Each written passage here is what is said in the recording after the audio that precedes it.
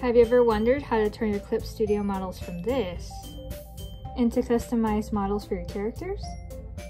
Here's how. Drag the model you want onto your canvas. You're going to see all these options down here, but you're going to click this one. You should have this pop-up open. You're going to see a lot of stuff highlighted, but for now we're going to select the whole body.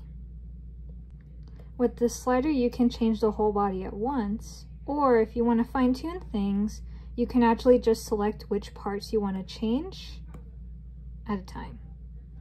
So once you're done with your model and you're happy with how it looks, you can actually save it as a material. That way you don't have to remake it over and over again.